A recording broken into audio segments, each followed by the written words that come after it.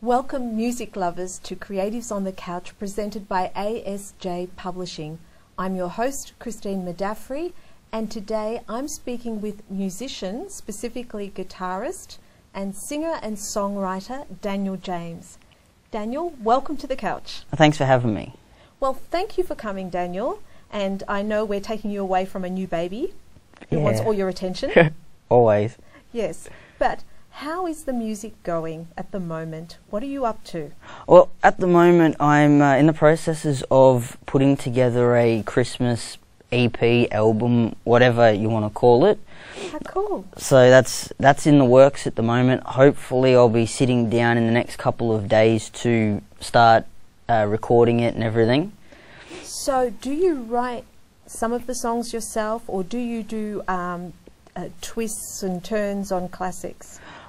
Mainly twists and turns on classics, because I'm not quite at the stage where I can sit down and pick up my guitar or the keyboard and write a Christmas song. That's a bit out of my jurisdiction as a songwriter. Okay, but you might one day. Yeah, probably. Like White Christmas. So are any of the classics in there? I'm currently looking at Joy to the World. Oh, that's just staple classic. Yeah. Oh Holy Night, that's probably one of my favourite. There's a few others. I'd like to do a song called Mary Did You Know. That's a really good song. I don't know that one. Oh, it's relatively new. Really? Yeah, it's written by a guy who grew up in the church and was always asking the question, did Mary know what his son was going to do? That's a very good question. Yeah, so it's a song. When I first heard it, I was like, well, that's probably a song that if I did it, I would put my own twist on it, and I think I could pull it off really well. So you have your own like arrangements for these songs ready. You have your own like guitarist spin on them, is it? Yeah. How does a guitarist do that? Would you mind showing me, like, say, if you took a straight tune, could you possibly demonstrate how you might put a little bit of the Daniel James quality into something? That's because it's a mystery to me. I mean, so what musicians do. Let's see, what could I do? If you just take your most basic... you put me on the spot here. Joy to the... If you took Joy to the World or... Alright. So good. So that's it basic, right?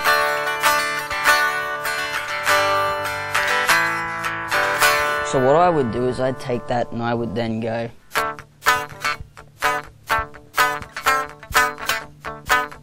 Whoa. So that's what I would do. That's kind of sort of funky. That's blues, isn't it? Yeah, it is. It's a style that's called 12-bar blues. 12-bar blues. I grew up when I first learnt to play the guitar. I learnt to play the chords and all that sort of stuff. And then my brother, of all people. Wait a minute. How did you start? You just grew up. You learned to play. What made you pick up the guitar? It started when I was about 14. So there was just a guitar there, or you... Dad went out and bought us, myself and my brother and even my sister, bought us all guitars. And my brother first started playing it, and I was like, well, okay, that's interesting. Yeah. I wasn't really grabbed by it. Mm. But then when I was listening to him, he was getting better, because it was like when you first start out, dead notes and all that sort of stuff, and I was like, well, that's not really what a guitar's supposed to sound like. It wasn't appealing. The beginning part wasn't. Exactly. So as he went along, he got better. His notes got a bit clearer and everything like that. And one day I was like, all right, well, I'll give this a go. I picked it up. Oh, it was jealousy. Oh, yeah, it was. He's actually sounding a bit good, and he's attracting girls. Hello? Yep, yeah, that's pretty much what it was. So I thought a lot of guys picked up guitars to attract girls. Well, it doesn't always pan out that way. But it doesn't hurt. No, exactly. It never hurts. Yeah, you talk to a girl and you say, well, I play guitar, and they go, okay, that's interesting. An Axeman.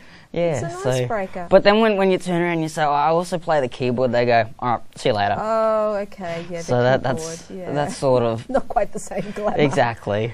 So. But Paul McCartney plays keyboard and. Oh, exactly, exactly. So you play keyboard as well? Yeah, I dabble. Well, so when you say dabble, you probably play really well. Well, everyone says I do. I don't think I do. Wow. My dad will sit for hours listening to me play because I play a gothic style. Instruments? How many do I play? Yeah. I play guitar, a bit of keyboard.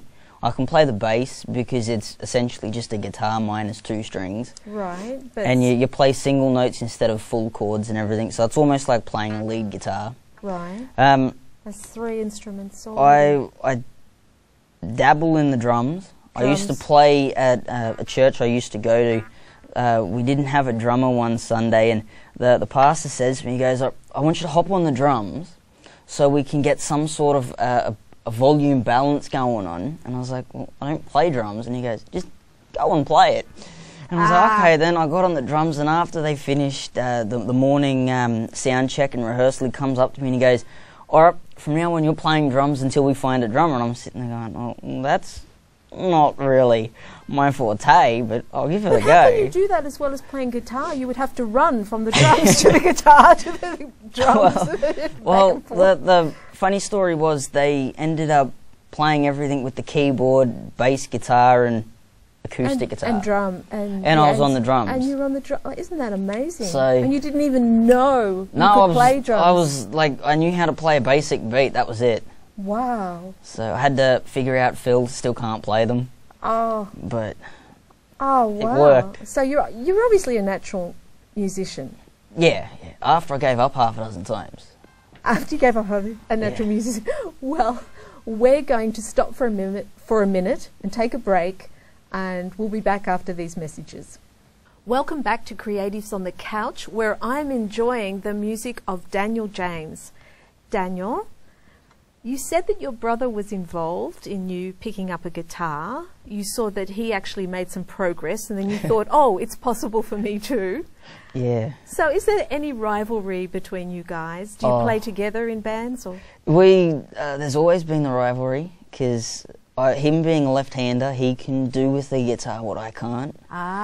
But we've always grown up playing in bands together. We started out as just the 2 of us, and we got a couple of mates who come in and they'd play the bass and the drums for us if we needed it, and that was good. Then we decided, all right, we're gonna get serious, and we formed the band that we were in for quite a long time, KenaniaH 1522.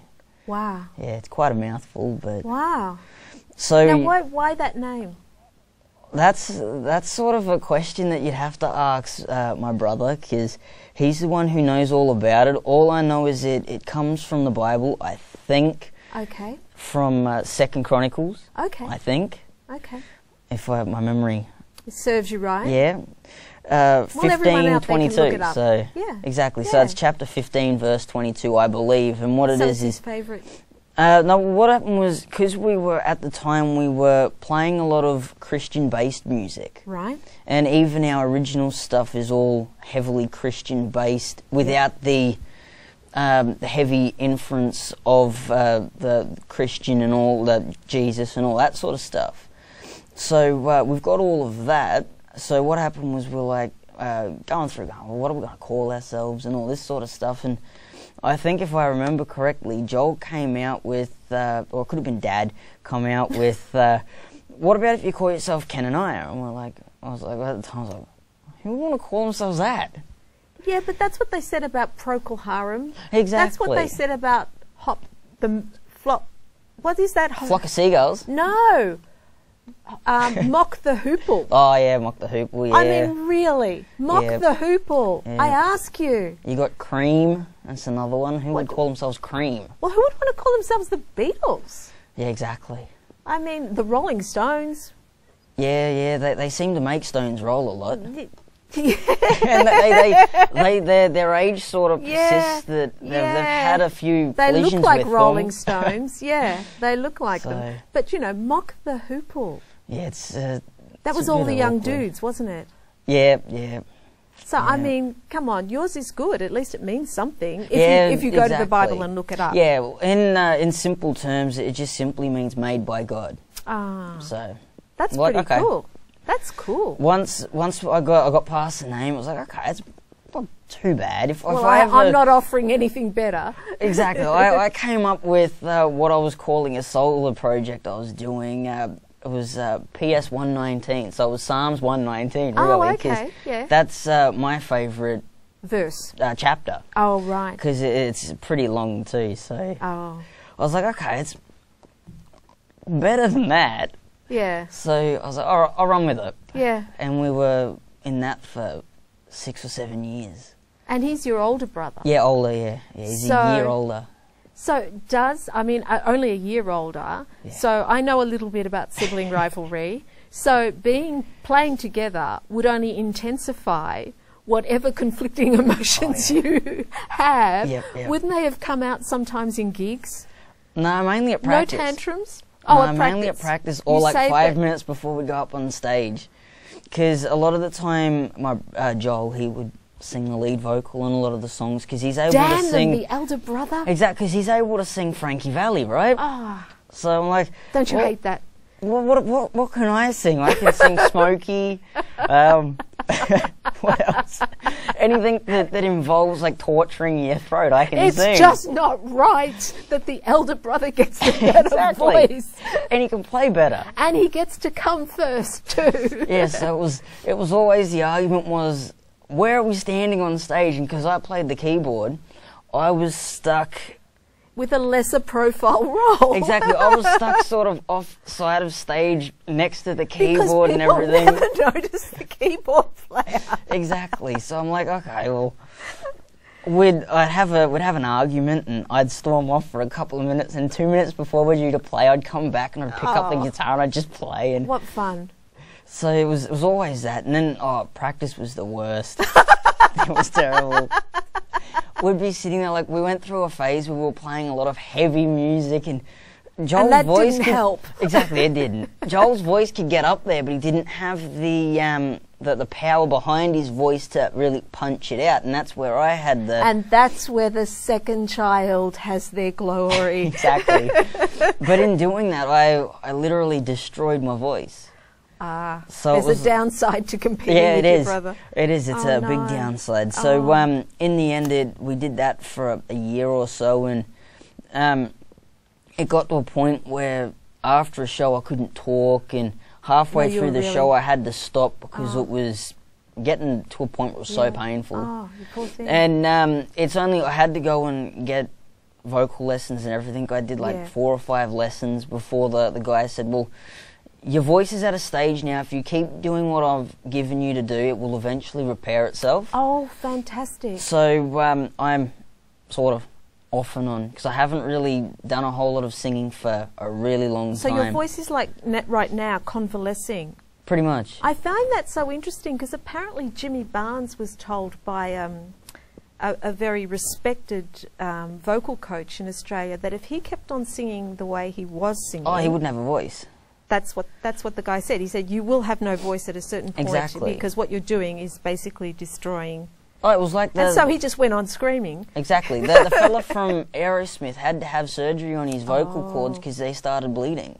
Oh. Because of the way that he sings. Yeah. And he's constantly under heavy monitoring on stage. But the thing is, it must be a very difficult thing to change the way you sing. Oh, it is. It's like telling a tennis player... play with the other hand. Exactly. It is very hard. Right. Especially when you get up on stage and the foldback system isn't great and you sit there and it's like, okay, well, I need to hear myself, and you start pushing more, and then there's a lot of throat gets involved, and then you walk off the stage after you're done, you're like, how can I do this? I can't even be bothered to yell at my son now, or my... Exactly. I can't even... I'm not even there for the arguments with my wife. I don't even yell at work. And I'm in a factory, so... You need to yell. So well, on that note, poor Daniel with no voice left, we will take a break and be back with you after these messages. Welcome back to Creatives on the Couch, and we're having a great time with Daniel James. Daniel... would you like to play for us? What do you want to hear? Well, look, I love the blues, but whatever you want to play, if it's an original, if it's a standard, whatever you want to play, it'd be great. Or what I'll do, I'll run through some of the guitar riffs that I've come up with and all of that sort of stuff. Amazing. I haven't, as I said before, I haven't sung in so long. My voice is probably that dead. Would you like me to help? I just wanted to see that look on your face. No, I just wanted to see you cringe. No, I wasn't really going to sing. I pull that face at my sister too. No, so. I won't sing. I promise. You go ahead. All right, so what we've done is over the years we've come up with like so many songs and so many that haven't seen the light of day. Yeah. And then there's so many that have, like there's one that I was asked to play but I refused to sing it because there's half a dozen versions floating around and I can't remember the words off the top of my head because I haven't sung it in forever. But what I can do is I'll go through, I'll play a bit of the guitar riffs and I'll let you know the background behind the songs. Fantastic. And where it all come from. That would be great. I'll start with the one that I wrote entirely myself. It's sort of a takeoff of a few different ideas or a few bands that I was listening to at the time. And it's just a straightforward blues rock song. So cool. it's just called Live For Him. Awesome. And the riff is really straight down the line. So it's just... That's practically it.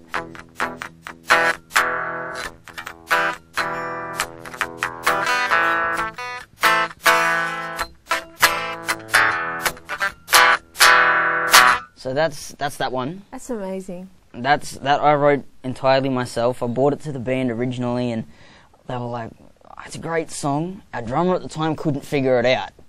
But how did the notes come to you? How does the melody come? That's something that I probably shouldn't mention.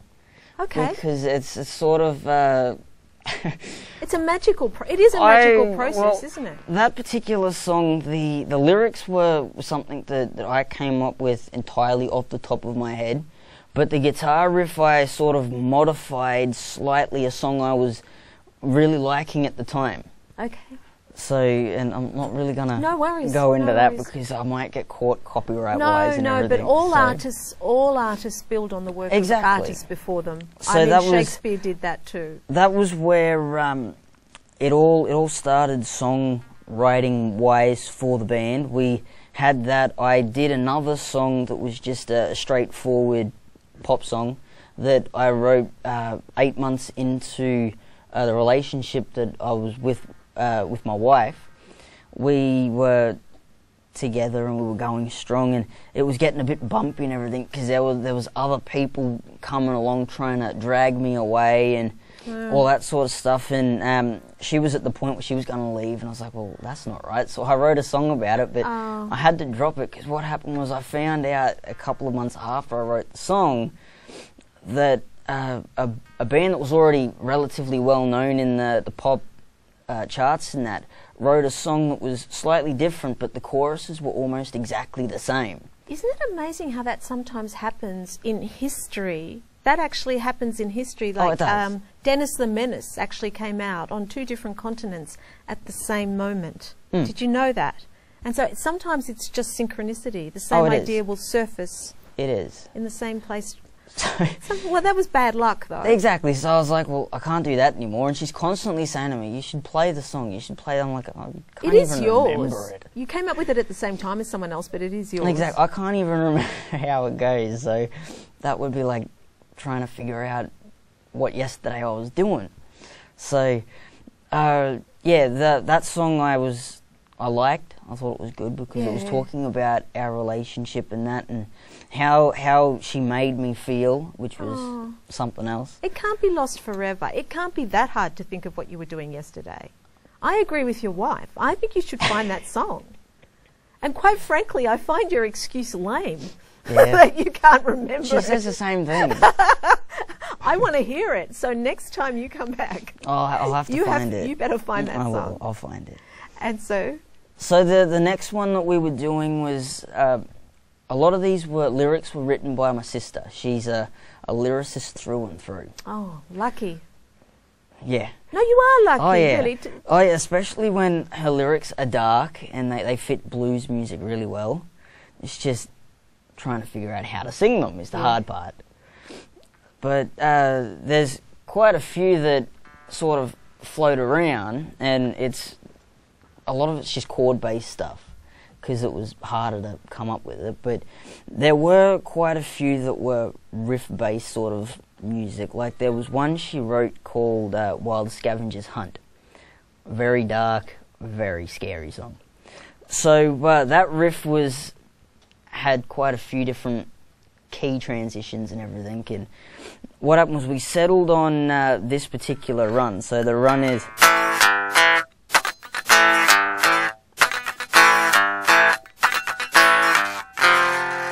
and that's practically it, and then it just repeats that for half the song. I love that. So that's that one. And then there was one that we were doing that I wrote part of the lyrics with our ex-drummer, and the song's called Tomorrow Never Dies, and I can't exactly play that riff because it's in a different tuning, so it's sort of hard to play. Okay. But that one again was just built off of a 2-chord progression, and it was just fancying around with the chords and everything, and that riff was actually come up with by my brother, which was quite unique for my brother because he doesn't really come up with guitar riffs. But we've then got the staple one that everyone knows, which is Battle for Life.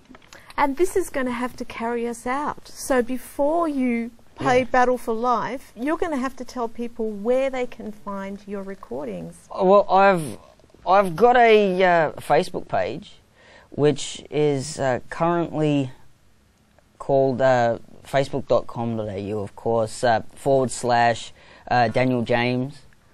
Pretty straightforward, pretty easy to remember. So everybody, this is farewell from Creatives on the Couch, and Daniel is going to play us Battle for Life. Battle for Life to take us out. Thank you for watching.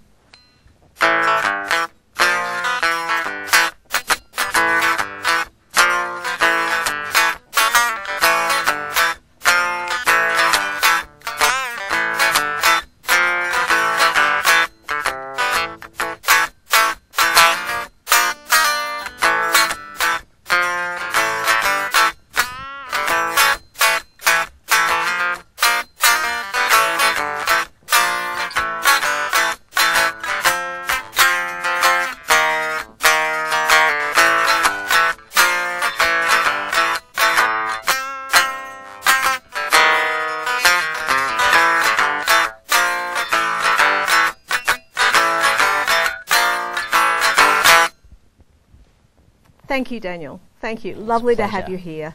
Thank you, and see you next time at Creatives on the Couch.